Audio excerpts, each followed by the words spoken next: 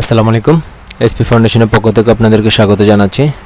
তো আজকের এই টিউটোরিয়ালে আমরা দেখব যে প্যাটার্ন রিকগনাইজেশন একটা টপিকস, যেটা সিএসসি ডিপার্টমেন্টে একটা গুরুত্বপূর্ণ একটা টপিকস।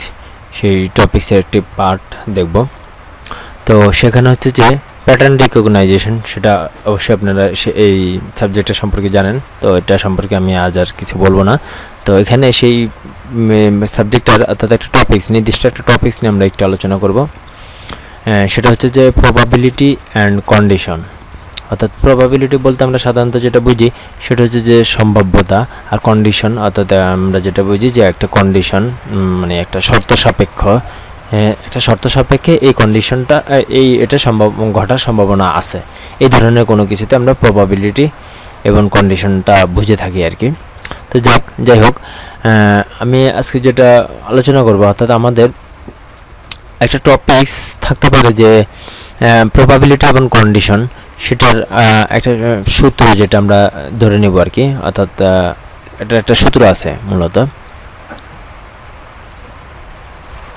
আচ্ছা, যাই হোক, তো এখানে আমরা একটু এটা অ্যাড করেছি। অর্থাৎ এটা এই প্রবাবিলিটির ক্ষেত্রে আমরা যেটা দেখব সেটা হচ্ছে যে এরকম একটা প্যাটার্ন থাকবে। তো এখানে কোনটা প্রবাবিলিটি কোনটা কন্ডিশন সেটা আমাদের বুঝতে হবে। তো এখানে যে বি অর্থাৎ এখানে এ অর বি, যেটা বি অর্থাৎ আমার অর এর পরে যে সাইনটা যে ভেরিয়েবলটা থাকবে সেটা হচ্ছে আমার কন্ডিশন। অর্থাৎ এই কন্ডিশনের শর্ত সাপেক্ষে আমার এটা ঘটার সম্ভাবনা আছে, ঠিক আছে। অর্থাৎ আমরা কোনো কন্ডিশন একটা ওয়ার্ডে বা একটা সেন্টেন্সে যদি একটা কন্ডিশন থাকে, ওই কন্ডিশনটা আমার এখানে হবে, প্রবাবিলিটির মধ্যে হবে, অর সাইনের পরে হবে। আর এখানে বি এটা যেটা হবে সেটা হচ্ছে আমার ওই টপিক্স, এইটা ঘটার সম্ভাবনা আছে যদি। অর্থাৎ হতে পারে যে অর্থাৎ আপনারা আমার এটা পরে আরও ক্লিয়ার হবেন যখন আমি এই টপিক্সটা নিয়ে আলোচনা করব বা একটা ম্যাথ করব। আপাতত আমরা সূত্রটা নিয়ে একটু আলোচনা করতেছি। তো আশা করি সামনে এটা বুঝবেন, ক্লিয়ার করতে পারবো আশা করি। তো যদিও এখন একটু ডিফিকাল্ট মনে হচ্ছে, সমস্যা হবে না আশা করি। তো এখানে আমরা যদি বলি যে আজকে যদি বৃষ্টি মেঘ হয়, তাহলে মেঘ ধরে তাহলে বৃষ্টি হওয়ার সম্ভাবনা আছে।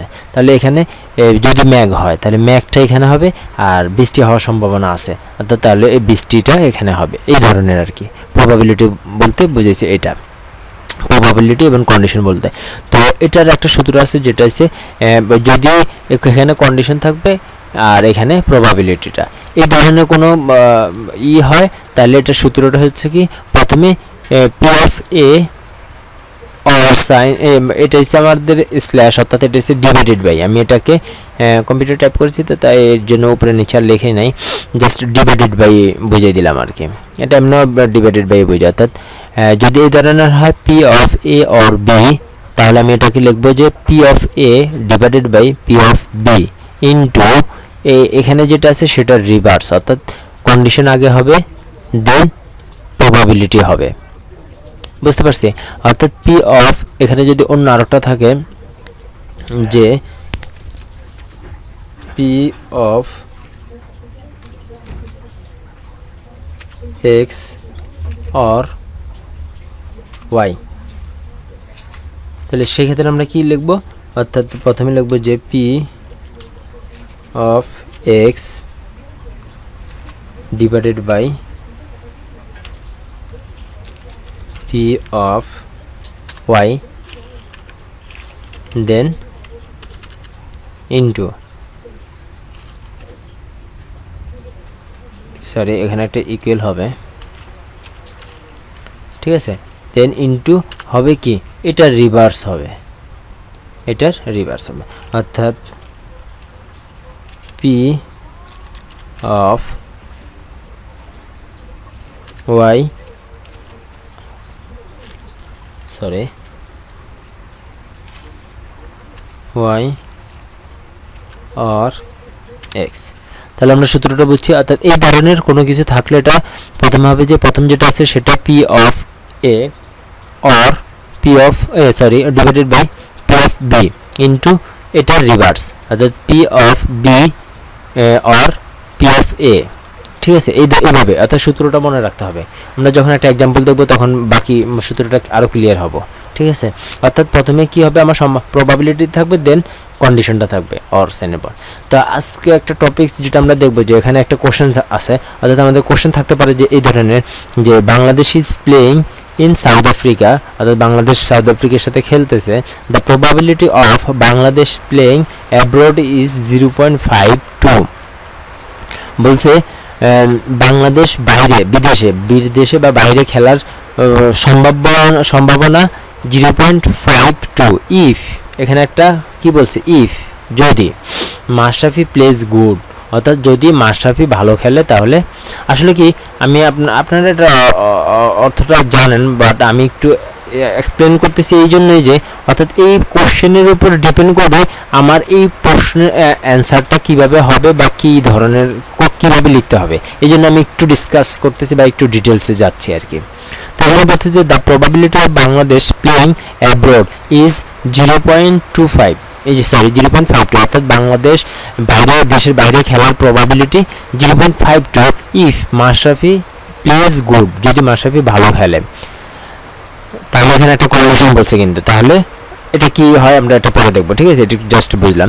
The probability of Mashrafe playing good is 0.62, অর্থাৎ মাশরাফি ভালো খেলে কি 0.62-তে, and the probability of Bangladesh playing good is এত, ঠিক আছে, 0.72. What is the probability of Mashrafe playing good whole Bangladesh plays good. বলছে কি, আমাদের কোশ্চেনটা অর্থাৎ তিনটা মান দেওয়া আছে এখানে, এটা এটা এটা, এই তিনটা মান দেওয়া আছে। বলছে যে what is the probability of Mashrafe playing, বলছে মাশরাফি ভালো খেলে, বলছে when Bangladesh plays good, Bangladesh যখন ভালো খেলে তখন মাশরাফি ভালো খেলে।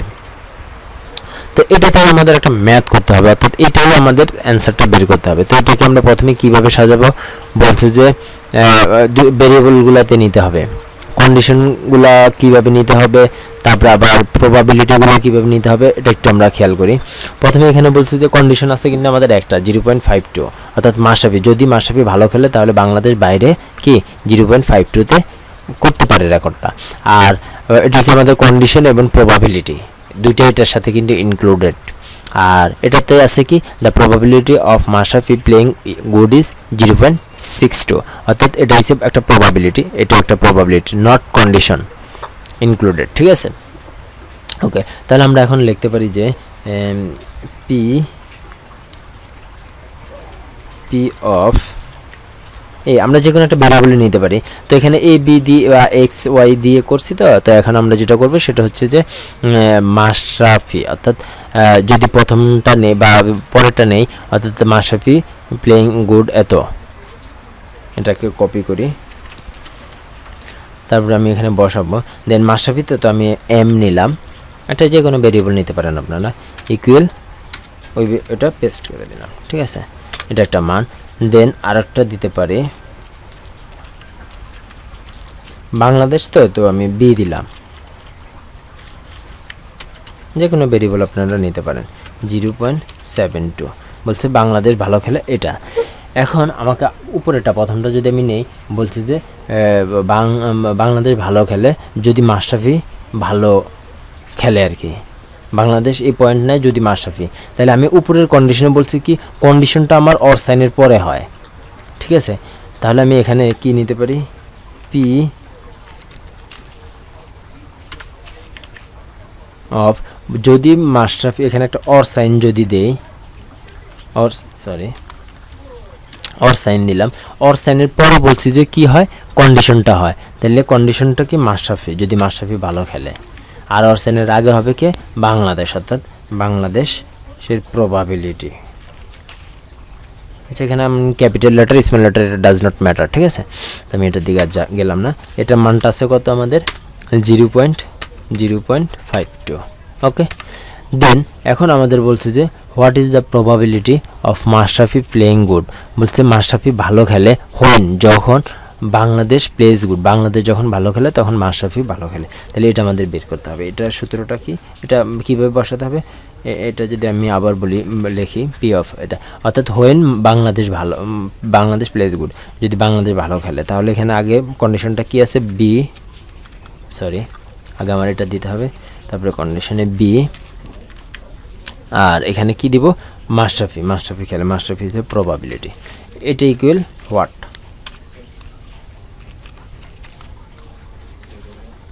ওকে এটা আমাদের বের করতে হবে তো ওই সূত্রটা অনুযায়ী যদি আমরা বসাই যে এই সূত্রটা অনুযায়ী যদি আমরা বসাই তাহলে কি লিখতে পারি এখানে এটাকে এই ভেরিয়েবলটাকে অর্থাৎ এটা ইকুয়াল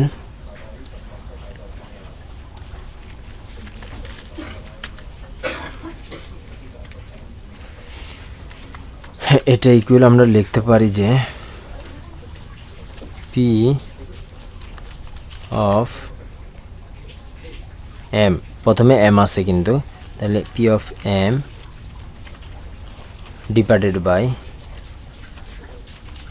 পি অফ বি আমি ক্যাপিটাল লেটার এবং স্মল লেটার এটি মিক্স করে ফেলছি ওগুলো মাইন্ড করবেন না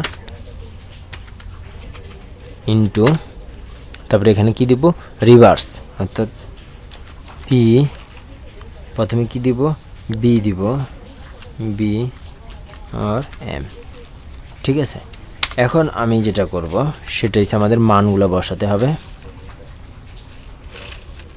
মানগুলো কি আছে পি অফ এম এটার মান আছে এটা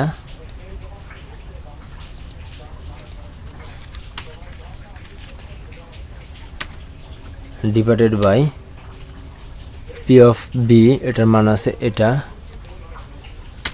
0.72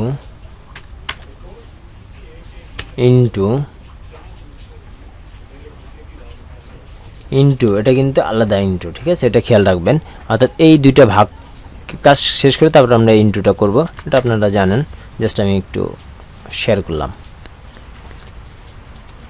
0.52 ওকে এখন কি করব এখন জাস্ট ক্যালকুলেশন ইকুয়াল ওটা 0.62 কে 0.72 দ্বারা ভাগ করলে যে মানটা আসবে সেটাই আমরা এখানে বসাই দেব তো এটার মানটা মেবি 0.448 আসবে ঠিক আছে 448 বা 447 আসবে তো আসলে প্রবাবিলিটি এবং কন্ডিশন এই টপিকসটা এটাই তো এই ধরনের অর্থাৎ আমাদের কোশ্চেনে এই ধরনের কোনো কোশ্চেন থাকতে পারে যে অর্থাৎ এই কন্ডিশন একটা কন্ডিশন থাকবে ওই কন্ডিশন অনুযায়ী এভাবে লিখবো আর যেগুলো কন্ডিশন ছাড়া সেগুলো শুধু প্রবাবিলিটি এভাবে কন্ডিশনগুলো এভাবে লিখবো আর কন্ডিশন ছাড়া সেগুলো হচ্ছে প্রবাবিলিটি তো আশা করি বুঝতে পারছেন আজকে এই পর্যন্তই নেক্সট ইতে দেখব আমরা নাইব বাইস ক্লাসিফায়ার অর্থাৎ গুরুত্বপূর্ণ একটা টপিক সেটা আমরা আগামী টিউটোরিয়াল দেখব তো আজকে এই পর্যন্তই আশা করি বুঝছেন